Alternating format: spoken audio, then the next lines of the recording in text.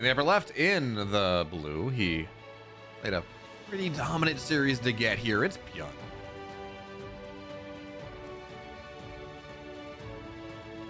Bottom left in the red, looking to go and maybe get some revenge for what happened to him and Cure in the GSL. It's Gumiho.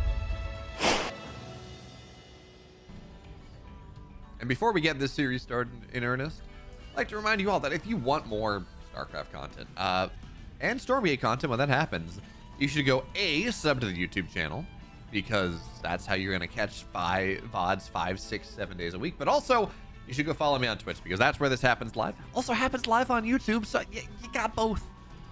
Much like ByuN's got both barracks right here on the map. Getting aggressive, being a little bit annoying, maybe a little bit crazy. I don't know, but for now, it's Proxy 2 Racks, Proxy 2 Racks Reaper out of ByuN, and this is pretty close. This is a very aggressive proxy. I mean, proxy is by definition. Oh no! Oh, this is potentially very painful. It's a reactor first out of Gumiho. He is playing as greedy as possible. Now, he is blocking this Reaper cliff, but like, that doesn't matter. The Reapers are going to be set up right here. And ByuN pulling this actually, does that hurt? Because he's going to pull his first Reaper.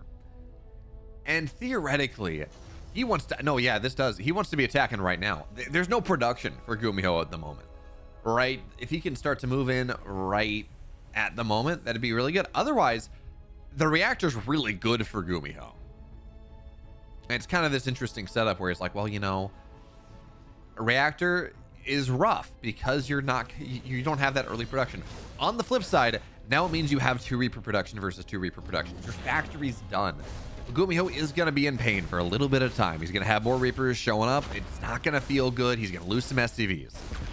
There's a decent amount of SCVs here. Ooh, 5 Orcas are going to go down. So actually pulling, and now it's 3 Reapers versus 2. ByuN tries to dive on top. Reaper trace for Reaper, certainly, but he knocks both of them down.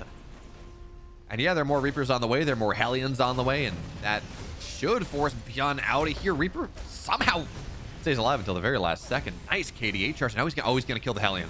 Is he going to get it? No, I guess there's enough of a body block, but even still, Gumiho is taking so much damage from this. It's 8 dead SCVs, more Reapers, of course, on the way. So, ByuN, he's going to have 4 of them now. Hellion, oh, this Hellion's not a good spot. This Hellion needs to back up.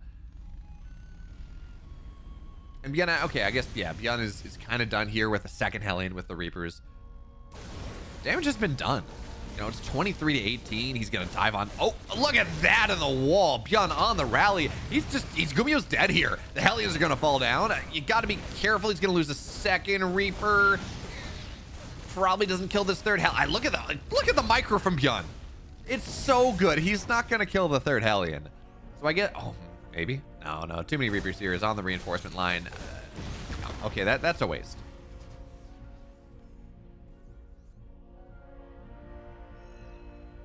ByuN behind this. He's not lifting up and going home. He's building more Reapers. He wants this Hellion, damn it. He's not gonna get it. Okay, this is a bit of a waste now, ByuN. You got a lot of damage done. You did a great job, but it's time to go home. Pick up your toys, put them in your bag. We can come back another day.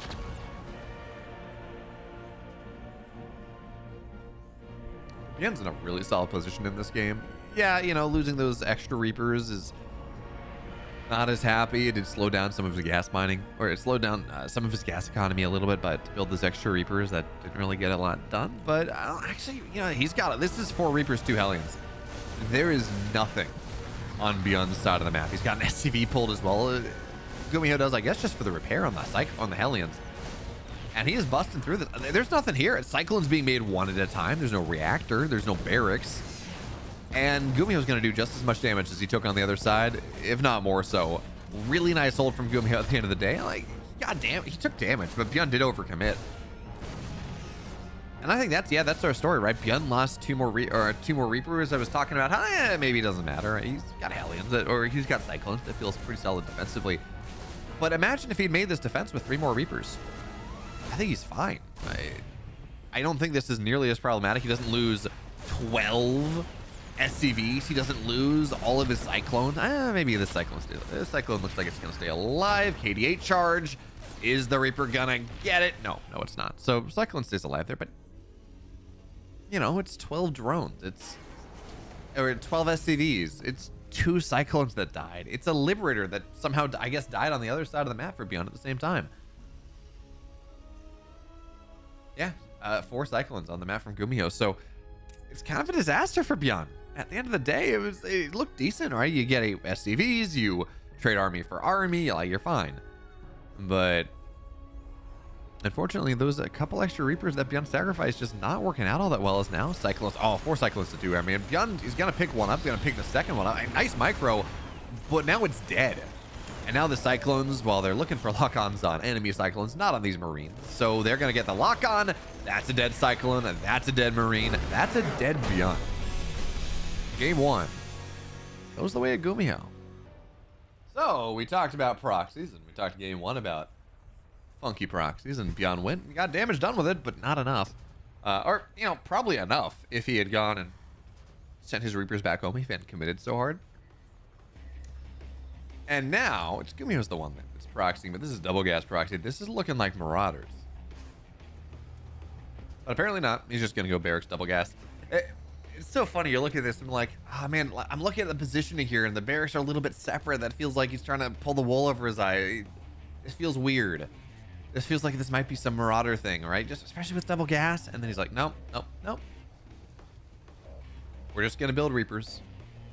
And this is weird too, because this is double Rax Reaper versus double Rax Reaper, main base Reaper versus someone can tell me in 2 minutes what ByuN just said. I'd appreciate it.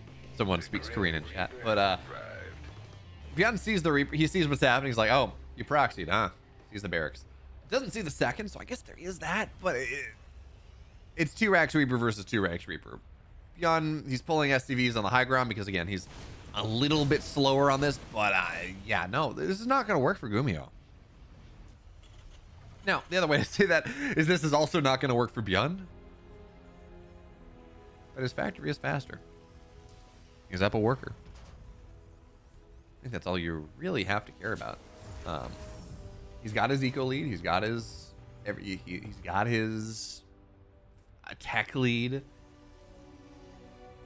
And the one thing that is interesting here is, you know, Gumiho, like, he continues to build more Reapers, but he's not going, and I guess he can't, right? Reapers on the high ground, there are 2 Reaper cliffs.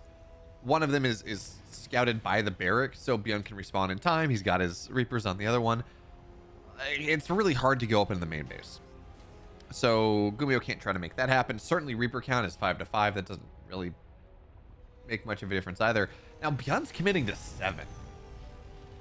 And Gumiho's not, right? He's getting a 6th Reaper, which is 1-shot potential on some units. But he's just going back home. The barracks are going to get lifted. Both barracks are going to get lifted. ByuN's going up to a ton of Reapers. He's going up to 7 Reapers. And the Hellions as well. He wants to go for a bust. He wants to go and try to take advantage of this timing where his opponent is going to have his production in the sky. Is maybe not going to have as much at home. There's going to be a tank out. And this tank's going to be on the high ground. It's not like Gumiho wants to hold on to the low ground at the moment.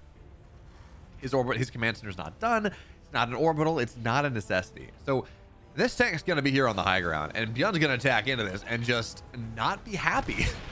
You can't. He's overcommitted to this early game stuff. Once again, he built too many Hellion. Or I think he just like overbuilt his Reapers a little bit.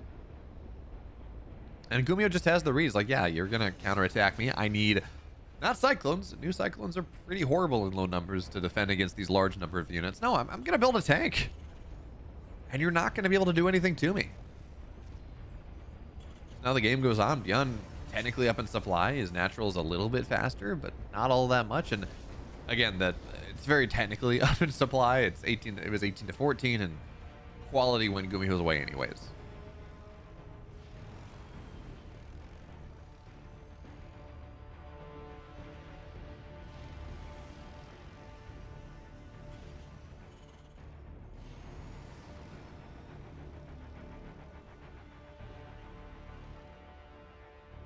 So now it just really feels like this game is gonna.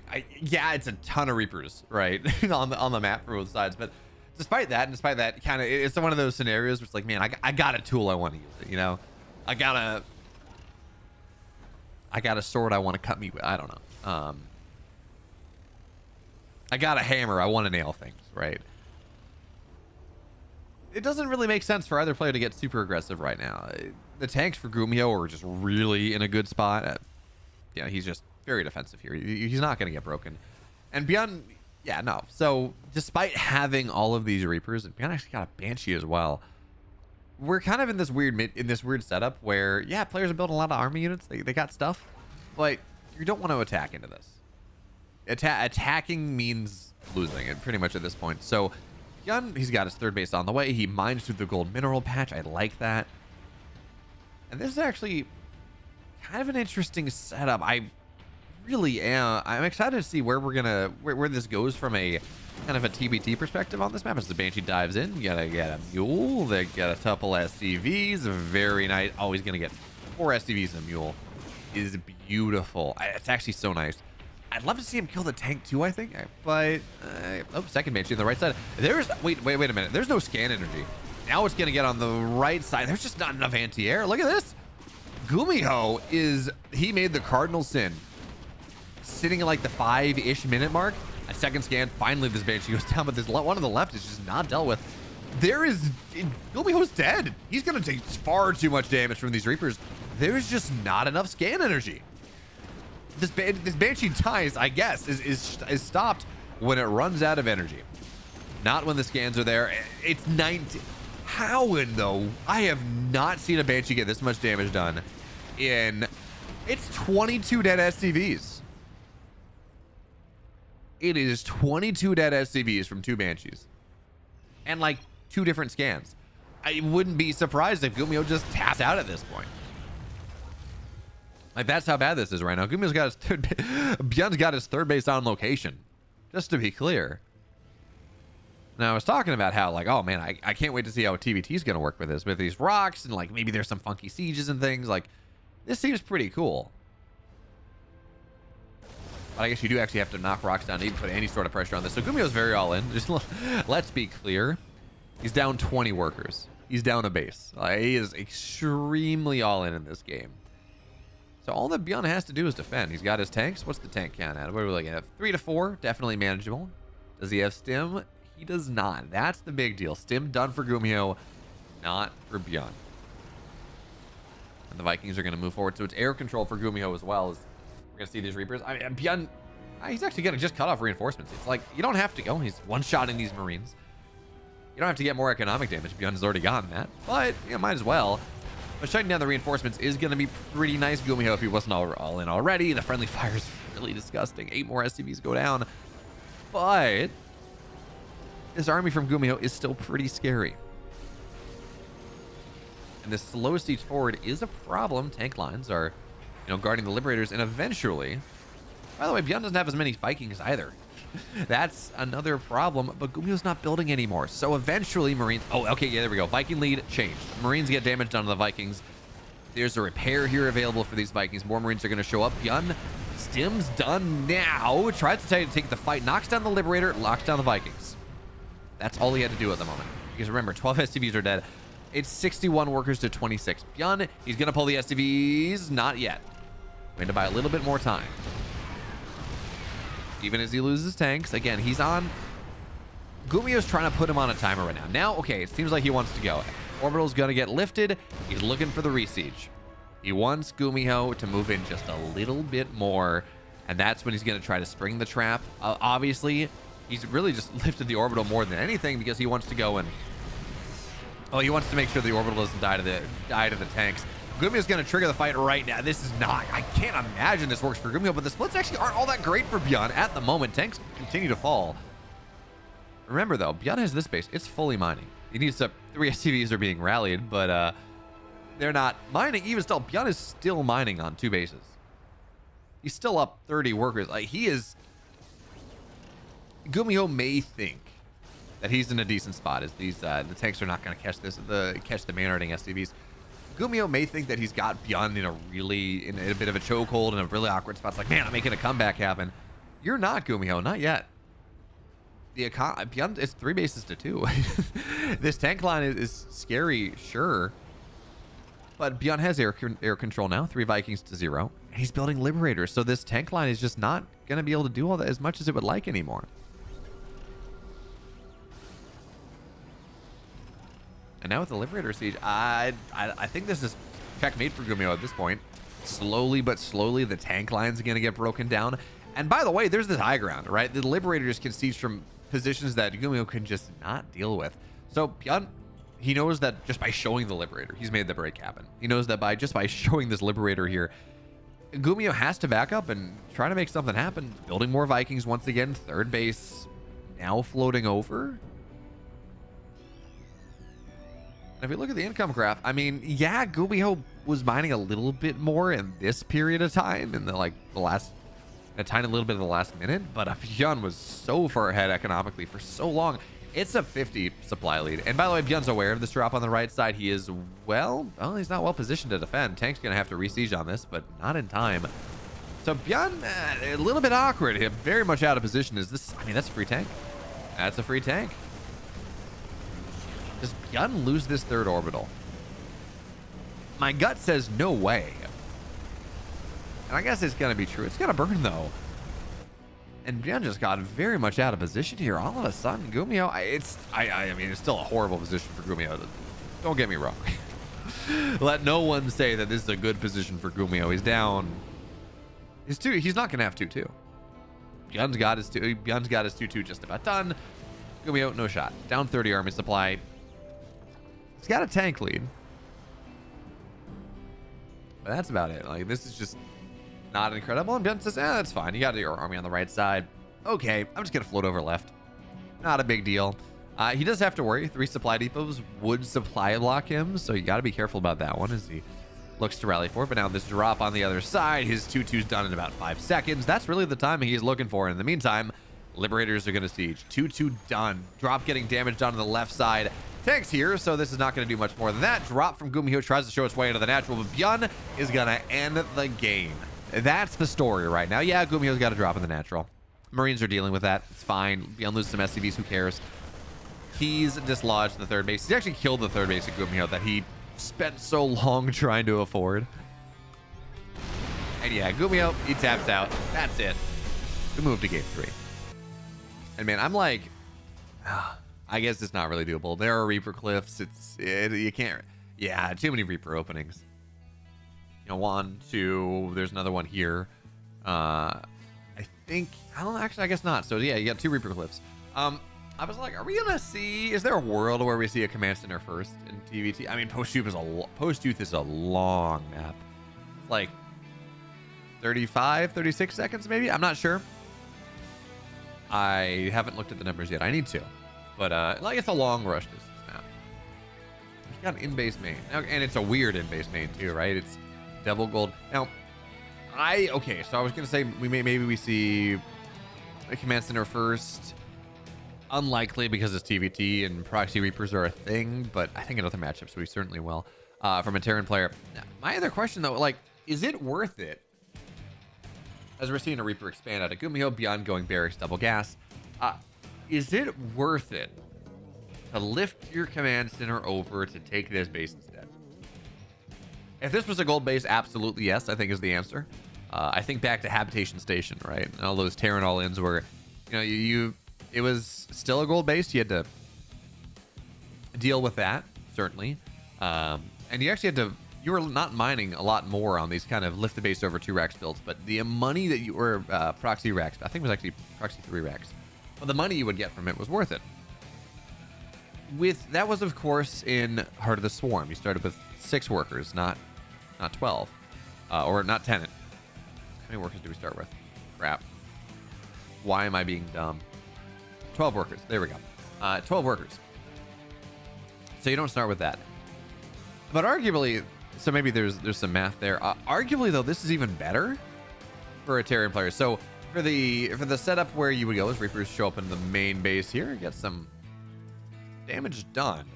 Get off a couple Marines to kill an SCV as well. Now they're starting to heal up here. Very nice, very nicely done. ByuN now has to be careful against being trapped. Marine is gonna go. The Reapers are still here. Oh, we're seeing why maybe going pure Reaper expand with their as many Reaper cliffs as they are is maybe not the best deal. Actually, excuse me, this was a Marine expand anyways. 3 SCVs go down, a bunch of Marines go down. Nicely done, ByuN. But the argument I'm trying to make about this base is not only is this a gold, you got 3 gold patches, which effectively, you know, mine at like they're at like 6 blue patches worth, 4 or 5 blue patches worth. But also, unlike Habitation Station, where dropping mules was pointless because you don't mine extra money. Effectively, a way to think about it is that a mule turns a blue patch into a gold patch. It's kind of how that works, right? You mine that much more. You mine effectively gold money per trip. You mine, what is it, 8 minerals per trip instead of 5? 7 minerals per trip instead of 5. So the point here is that there are mineral patches to mule, which was the big deal with that kind of habitation station. It's like, yeah, you move your SCVs over and you run them over and your economy builds up pretty nicely, but you are able to go and muling was pointless. Muling is not pointless now. And now ByuN, look at this attack straight up the gullet. It's a tank here. It's he's gonna get the supply depots certainly. I think he should get the reactor as well. Oh, nice job there. Really good baiting actually coming out of Gumiho. He moves the Viking on forward. He gets a massive shot on the Marines. And with the medevac taking a lot of damage, it looks like we're going to have to back up for the time being. So that's ByuN backing up for the moment. Does he have a second starport, right? So this is a committed timing out of ByuN. He's got 111, no additional second or third barracks, no tech. Right, no tech, no single tech lab, no double tech, or no single eBay, no double eBay. For the moment, oh, he's going mech here. ByuN going for a pretty, I'm assuming, I was gonna say a pretty heavy cyclone, but no, that's a tech lab. ByuN just going mech. In this game number 3 on Poos Youth, he's got his siege up. He's gonna deny the third base for forever. He can't get down this ramp, not easily. Now, the problem is his Vikings take the first shot, so he's not going to own the air here. Oh, wait, he wins the micro battle on that. Okay, ByuN, I lose the Viking in the end, but still, he ate the first shot, but he still won the might. Well done. Tremendously well done. So now we're going to see the starport is not able to produce 2 at a time. It's only producing 1 at a time. ByuN, what do we got here on the other side? This factory, no add-ons. It doesn't look like it's building anything just yet. There we go. Okay, so second factory done.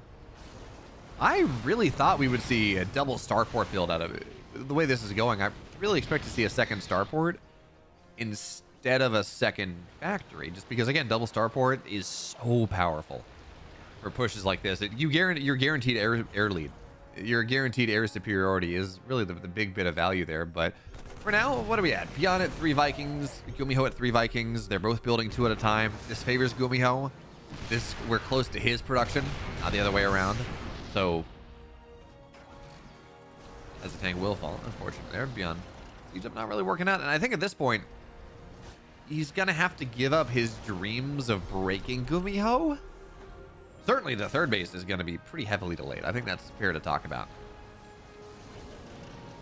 But I don't think that ByuN can stay in this kind of this free choke position anymore. Although Vikings, let's look at our flower count. It's 7-6. He's gonna knock a tank down pretty quickly here, but Gumiho wins the air battle 10 out of 10 times. There's nothing on the ground. Gumiho just annihilates this. So the tanks die. That's really nice. Cyclone's gonna get a lock on. Scan gets dropped here, but ByuN, yeah, he just has to back up. And now we're at this. Wait a minute. ByuN's mech into bio. Someone call Apollo.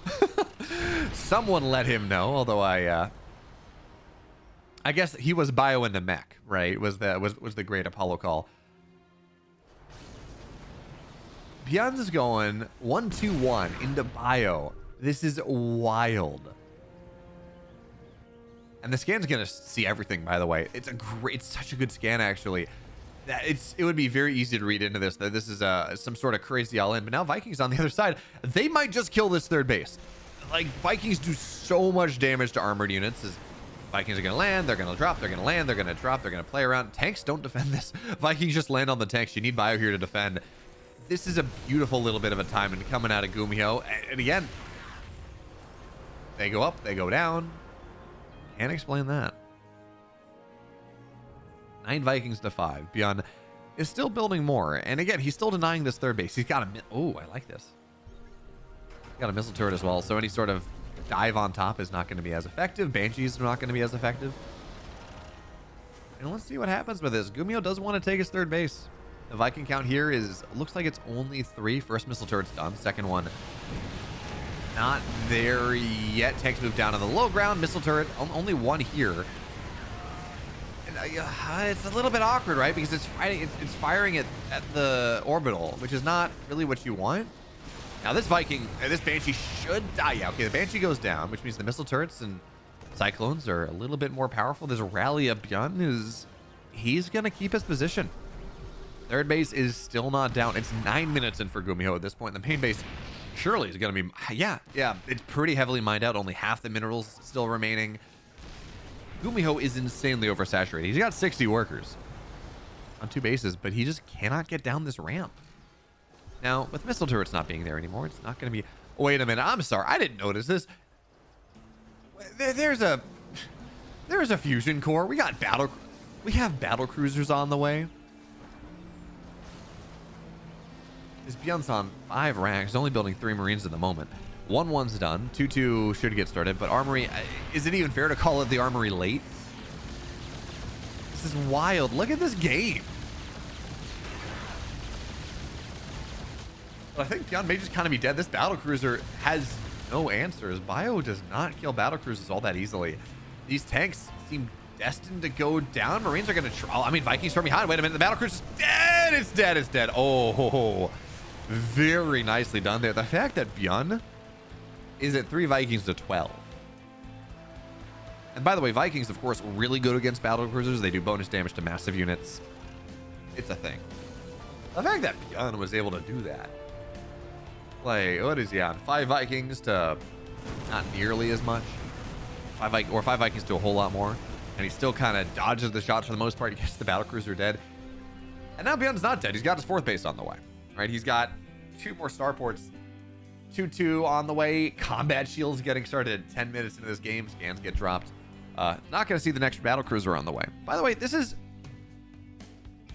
Okay, this is double starport. There is that. This is the weirdest game of TvT that I have seen in quite a while. What is happening in this game?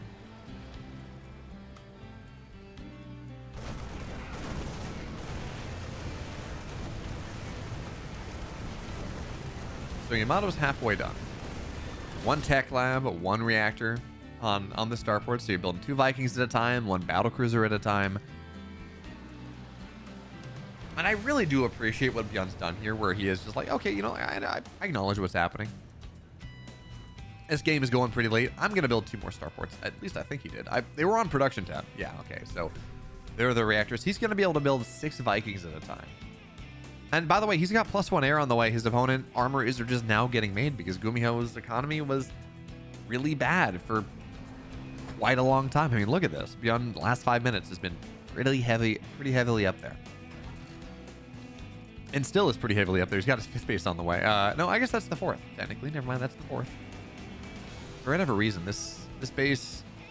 No, that is the 5th base. What am I saying? You know, it's hard to do the math here, right? Because this base mines out so quickly, but that's the 5th base. So for now, a lot of Vikings versus a lot of Vikings. 16-7. A lot of Vikings versus a lot less Vikings. But ByuN can build more, right? That's the big deal here. He's sitting on 3 starports. I think they all have reactors. He's going up to 5 starports. He's going to build 10 Vikings at a time. Good luck maintaining air superiority, Gumiho. It's just not going to happen. +1 air is done as well.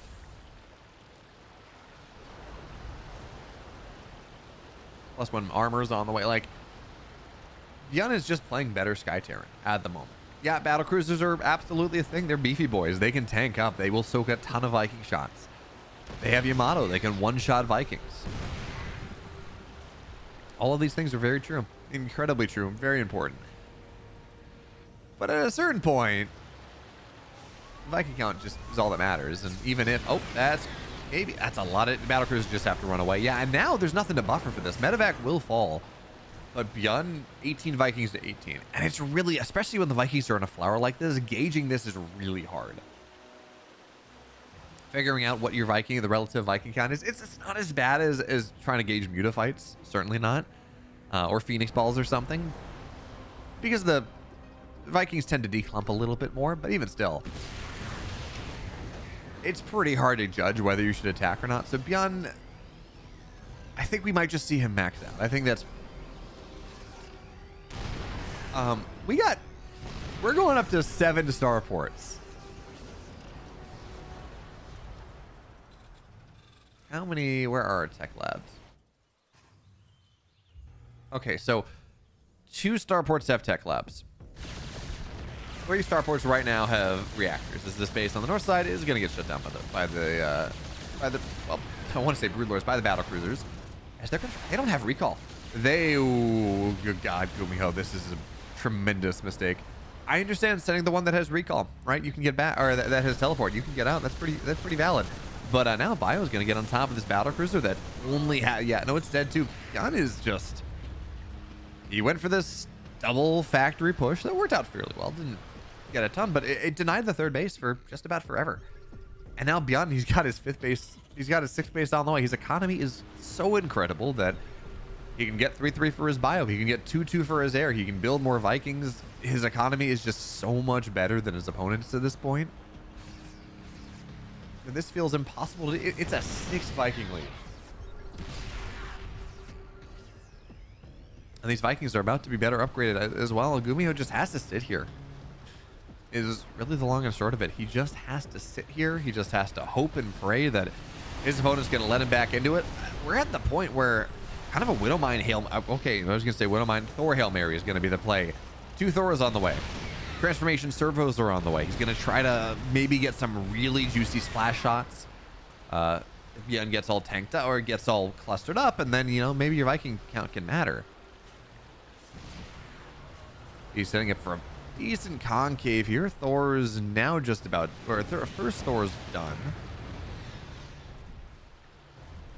And, well, it's not a fight you want to take. You really need to fight under missile turrets with Thors. And so, like, Thors are getting decent shots. What is that? High impact? Is that splash? Okay, no, he does have him on splash mode. There's that. Is the 5th base is going to get canceled. Killed, maybe? Was it killed? Yeah, so 5th base is going to get killed. Thors are, you know, doing some level of a splash. They're going to try to break down these tanks right here. That's pretty solid. There's the Thors. It's always interesting seeing the approach here. Sometimes you go high impact because of the bonus range. But for now, I mean, the splash damage is really important, I think, as we talk about this. Is a battle cruiser on the other side getting some damage done, and it seems like Gumiho has been able to force ByuN back. Gumiho is now able to build 6 Vikings at a time instead of 4. There is that. Battle cruiser teleports other side. Battle cruiser on this side. Looks like it Yamato'd something. And Gumiho north side base on the way. This base building a planetary in the gold. So he's building a little bit more of a defensive position. ByuN's going to try to get on top of whatever they can find. They kill a tank. It's all dead. Did they get any Vikings? I don't think so. I don't think they got battle cruisers either. ByuN, of course, is trading this out for more Vikings, more battle cruisers. Sure. But the big deal is Gumiho didn't lose his Vikings. He's on 29 Vikings versus the 26. 3 battle cruisers to 3. Equal air upgrades. ByuN's going to have his 3-3 soon enough, but for now, equal air upgrades. And now Gumiho feels like he can get a little bit aggressive. He's got tanks on the ground. He's going to take really nice fight here. Knocks down a bunch of the battle cruisers very quickly. The Thors aren't here, though. And the Thors would make a big difference in this air fight. No, actually, Thors are. Flash damage. Going to start to go off pretty nicely. Thor actually targeting the ground, which is not what you want. Getting splash damage done on the Vikings. This is what matters, by the way. 20 Vikings to 15. Gumiho with the lead. He kills the base on the bottom side. Should be able to get this bottom side base as well if he decides to go for it. And Gumiho, really nice fight. Takes down the battle cruisers very quickly. The tanks were everything. The bio wasn't ever going to be able to do much of anything. And now Gumiho's got this bottom side base. He pulled SCVs with this as well. So he's got this really cool sieged up position. And ByuN, where's the counterattack? Is there a counter? I don't think there's a counterattack. All of a sudden, Gumiho, despite really having a rough first 18 minutes of this game. He takes down 2 bases in ByuN, so ByuN's at 4-5, taking his 6th. Gumiho's on 5, 6, what was that? 4, 5, 6. Like, all of a sudden, the economy's bang on equal. I mean, ByuN's got a lot more right now. He just dropped a Mule Hammer, 4,000 minerals a minute versus 3. And ByuN does have a bigger bank for the time being, so he's building more command centers, doing all that. But like, this game has been pretty equalized all of a sudden. ByuN's lost more, sure, but that's how bio versus mech works. In part, you are building this up so you can go in. You're building your economy up so you can kind of trade worse. These battlecruisers have to be very, very careful. Vikings are going to find them, teleporting back home immediately. Okay, yeah. Now, no time for Yamato. So, you're going to teleport back home. This one should be repaired. Yeah, SCVs are going to get deputized off, so that's going to happen. But now the Vikings are going to find an orbital. And that's dead. ByuN actually, first time in a while, he's down a base. Bio on the right side is going to get scanned out as well. So what do we have here? It's 1 tank. It's a planetary. Are we building armor? We don't. Actually, no, there are eBays, certainly, because there are missile turrets on the map. But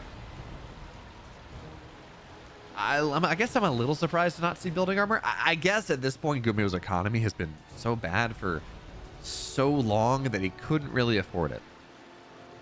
And in fairness, Gumiho hasn't really been maxed out up until right now. He's been kind of poking around with it, but if you look at his army value, right, he's worth 2,000, well, 15,000, 1,200 more gas, a little bit more minerals. This army from Gumiho is really powerful. It's on 4 Thors. He's got Ravens. He has interference matrix that's been upgraded. But look at this. So attack on the right side shuts that tank down, and well, Vikings are trying to sit on the high ground here. Anti-armor missile and the shutdowns on these battle cruisers as well are just, this is not a fight that ByuN wants to play at all here. That is a disaster of a fight for ByuN. Yeah, he backs back and gets the Raven down, but the battle cruisers are dying once again. 7 Vikings on the way, sure, fine. But these tanks are going to go down. The Thors are still here. ByuN cannot afford to fight in Thor range. Not now. He's got an upgrade lead, but this was an anti-timing. ByuN, I think he might have been equal on upgrades, maybe, but certainly he didn't have that armor upgrade on top of things. So the Vikings now are up an upgrade, but I worry that there's just not enough here. ByuN doesn't really have much of a bank. The Viking lead's still there. There are tanks here. There are Thors here. Gumiho has been behind the 8 ball. He's been on the ropes, back against it. The last 19 of the last 21 minutes of this game. He builds the composition that he needs. He wins the game, and Gumiho takes down ByuN 2-1. He's in the finals here of EPT Korea 222.